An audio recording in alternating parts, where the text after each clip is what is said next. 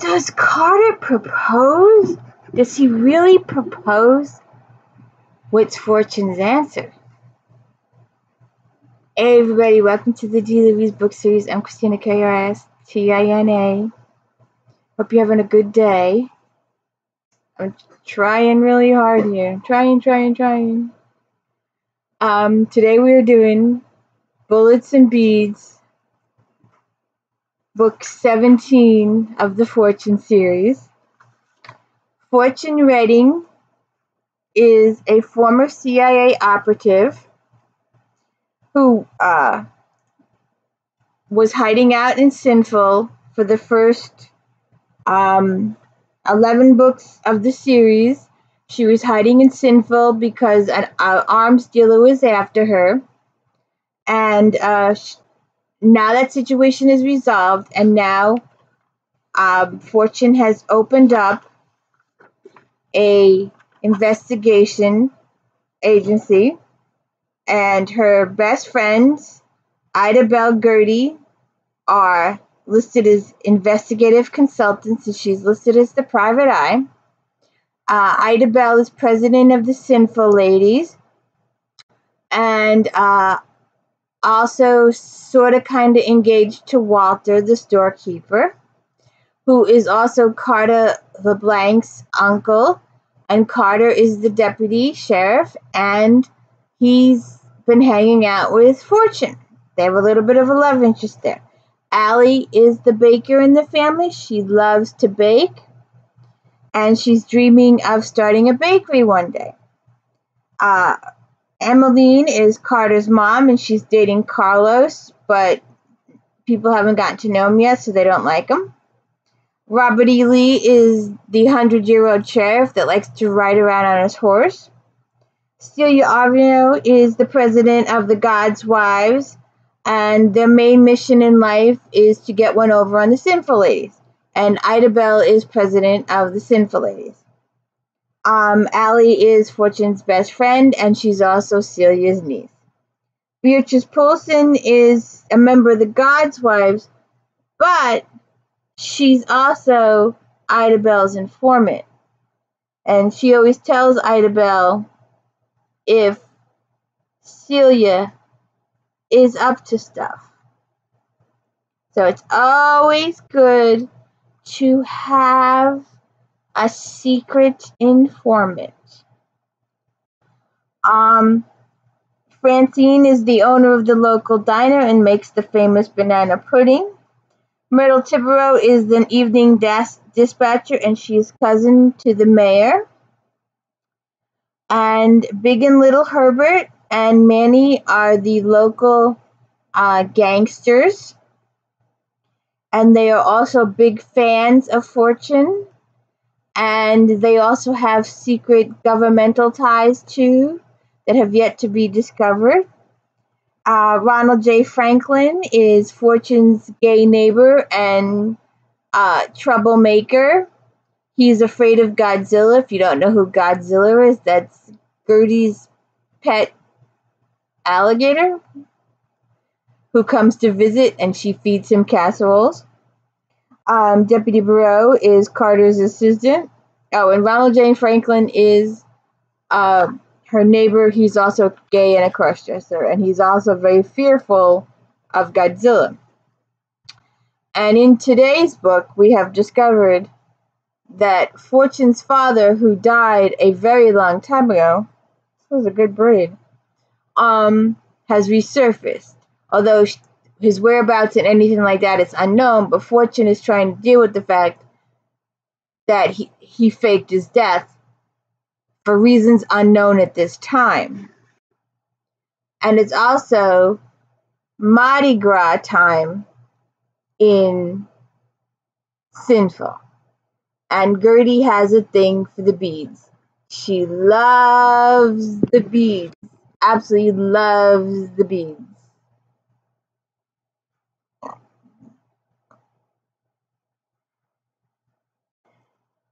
I walked into Ida Bell's kitchen and stared at the hundreds of bright purple, gold, and green bottles covering every surface in the room.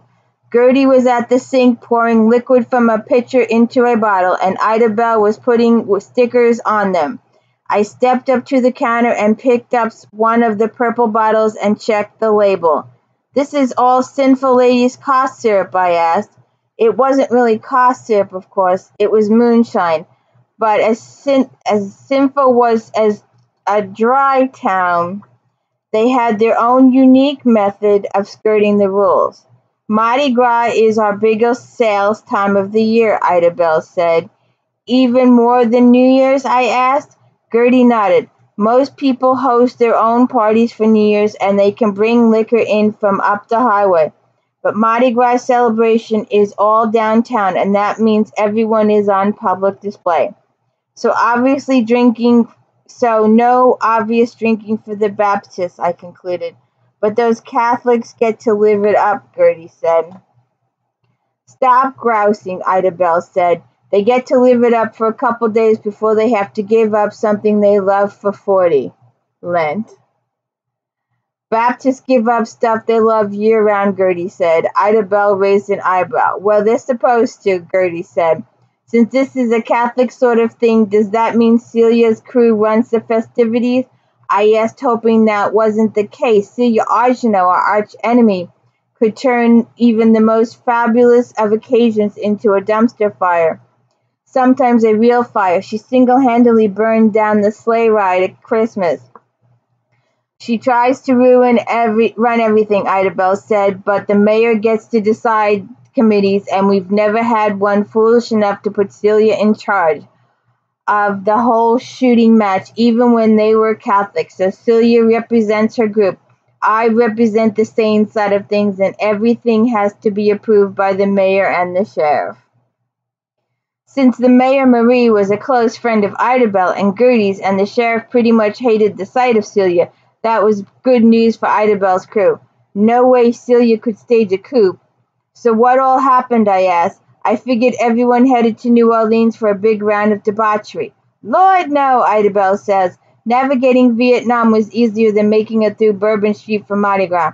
But it was such a big hit that most every city and town in Louisiana has its own Mardi Gras celebration. Some are big enough to have crews, which are groups put together specifically to throw down on Mardi Gras. Others that are smaller, like Sinful, you just rely on some locals to put everything together." "But our party is on Saturday night," Gertie said. "That way anyone who wants to head to New Orleans for the big parades on Sunday through Tuesday can still do it without missing the fun."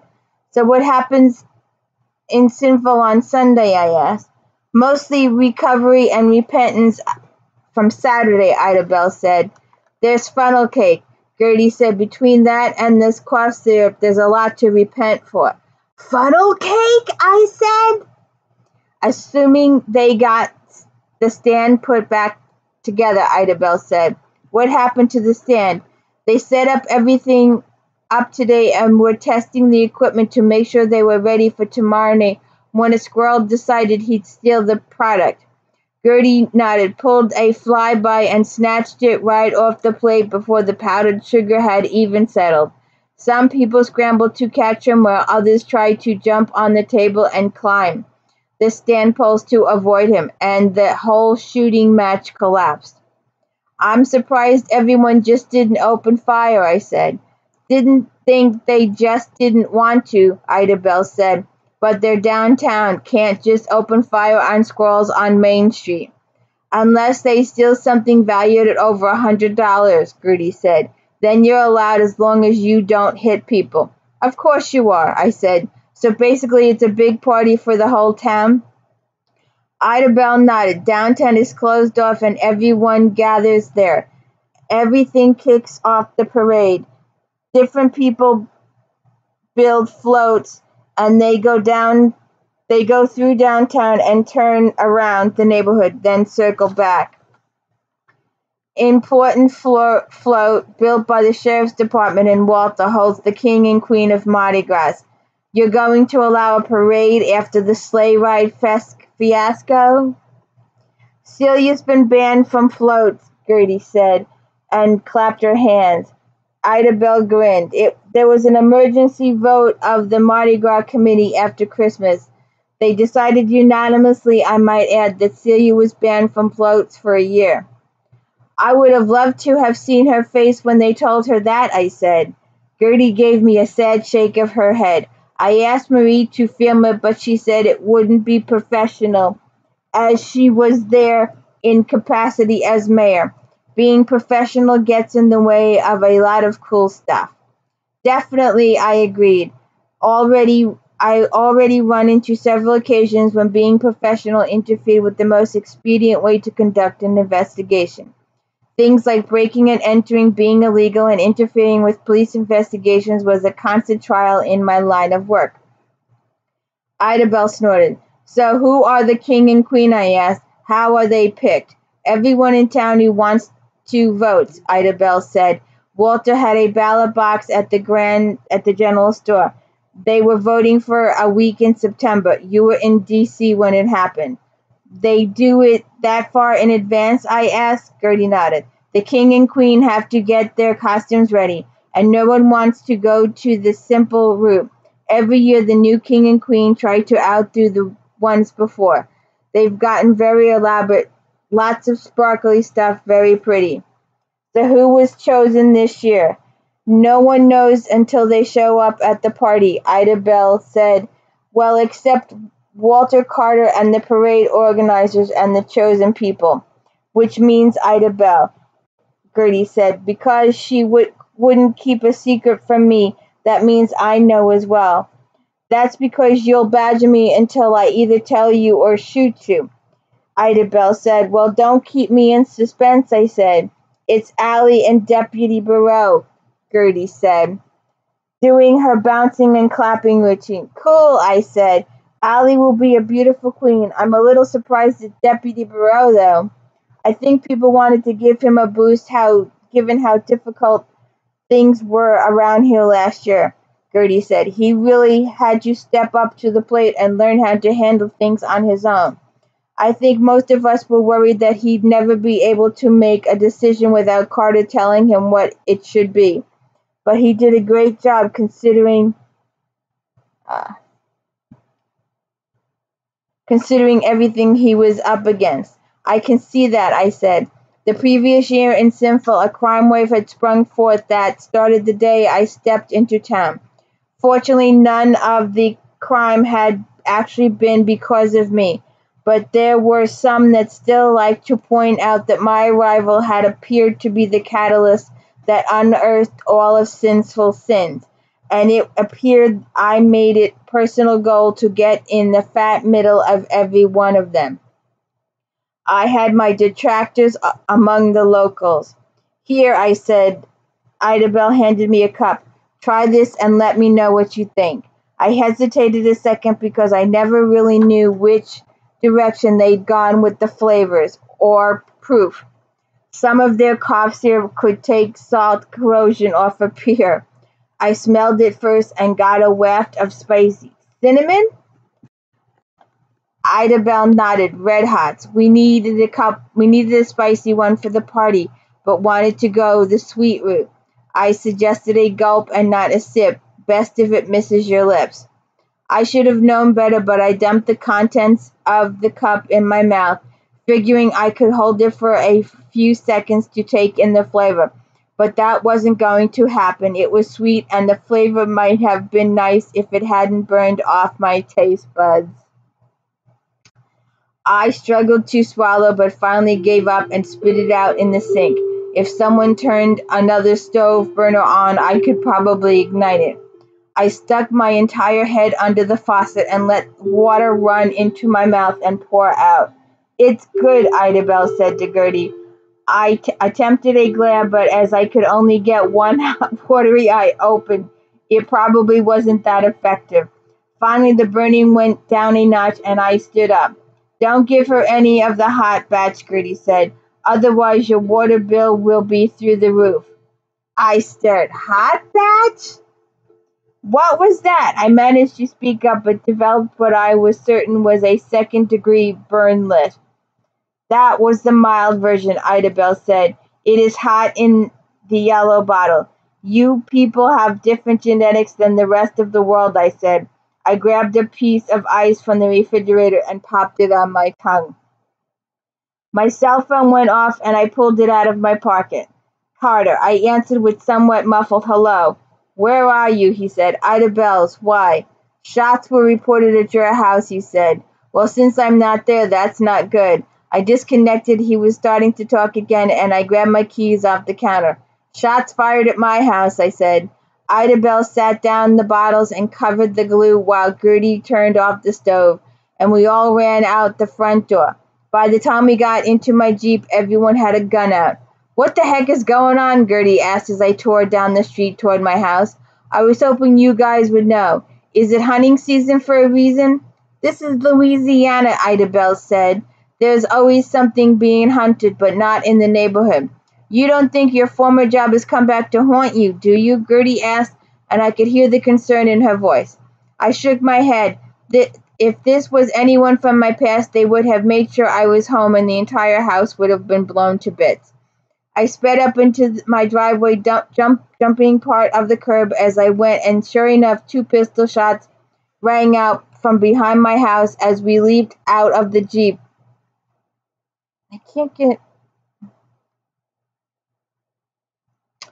I rounded the house at a dead run and pistol drawn and ready to engage. When I reached the back of the house, I immediately spotted the problem. My insane neighbor, Ronald, who couldn't stand me, was in my backyard firing his pistol at the alligator posed at the edge of the bayou. At least I was pretty sure it was Ronald. He had his back to me, but the private wardrobe definitely indicated it was him. Ronald lived for elaborate costumes, often of a questionable nature. Godzilla! Gertie yelled and leveled her gun at Ronald. Ida Bell grabbed her wrist as she squeezed off a shot, and the bullet hit my grill.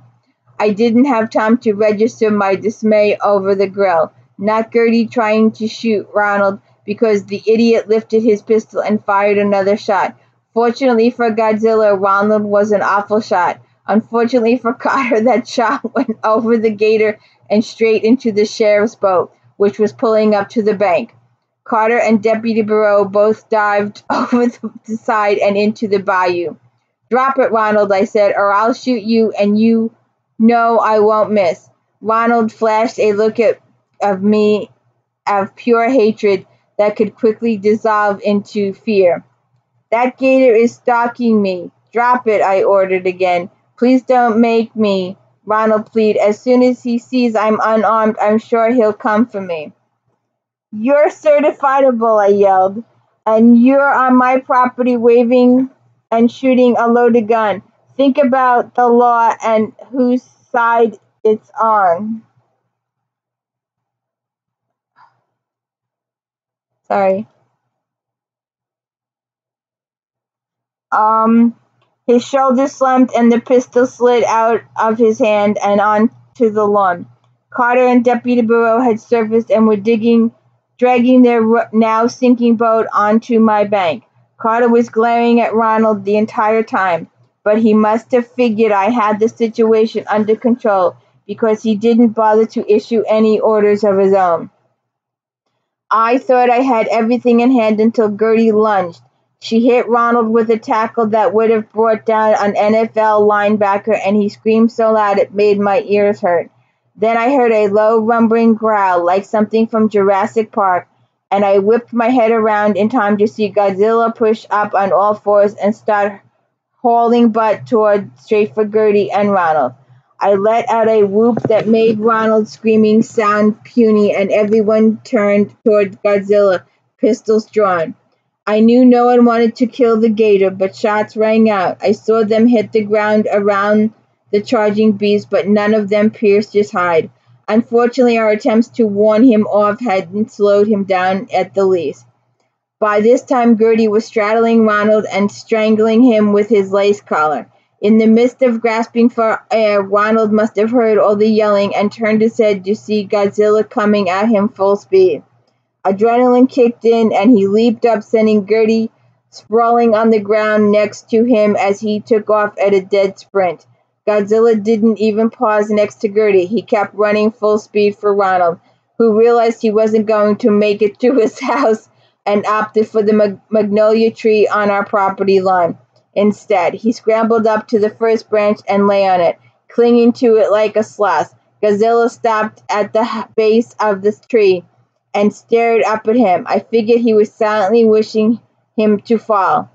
Idabelle took off running from my house, and I gave her a surprised glance before hurrying over to help Gertie up. "Are you all right?" I asked. "I'm going to kill that moron," she yelled, and took off for the tree. Godzilla saw her coming and lowered himself back down, and then he shook his head back and forth as though he was attempting to convey his displeasure. Carter, Deputy Barreau, and I crept closer to the tree, guns still in the ready position, just in case the gator found any of us as offensive as he did Ronald. I heard my back door slam and looked back to see Idabelle running across the yard with a pie pan. "Wait," I said. I yelled at Idabelle as she approached. "Allie made that." "Who cares who made it?" Ronald said. "Just give it to him so he'll leave. It's apple cinnamon crumble, and I haven't had a piece yet." Everyone except Ronald looked conflicted. "I have fresh bass thawing in the laundry room sink," I said. "Carter and I will just have to eat steak tonight instead." "Works for me," Carter said, "but I'd like some of that pie now. It seems settled enough." Meaning Godzilla, not Ronald. "I'll make some coffee," Idabelle said as we all started to walk away. "What about me?" Ronald yelled. "You can't leave me here." "Sure I can," Carter said. "I'll see about getting you down when I'm done having pie. But then you're going straight to jail, and you're going to pay for the damage to my boat, for the expense to haul it back to the dock, and for my and Deputy Barreau's aggravation.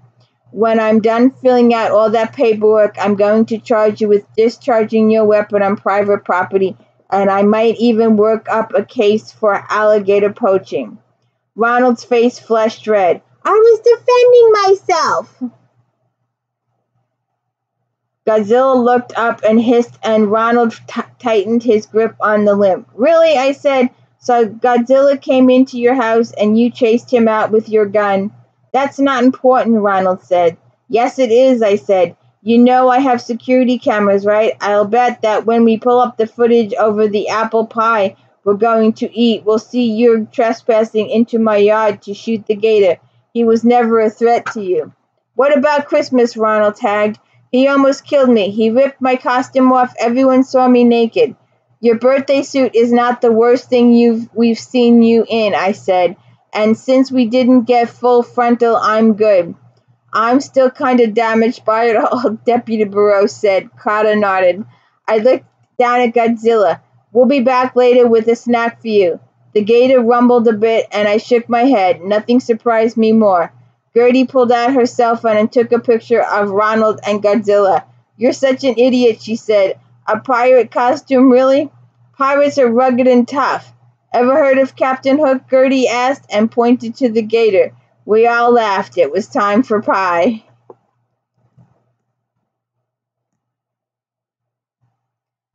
So, I don't know if you want more spoils in it. I could go on. But we have a Mardi Gras parade, and someone gets shot. And fortunes like,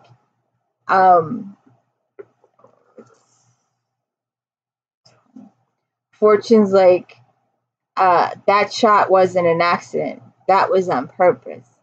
And they're like, well, with all her CIA experience, she says from the directory and stuff like that, that was done with a long-range rifle and et cetera, et cetera, et cetera.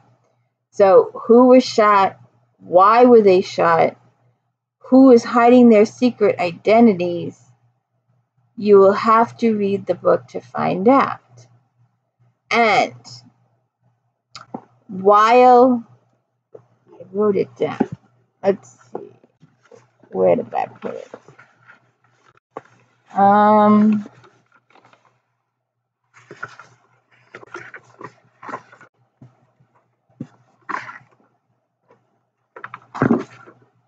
Let me see if this is the right page.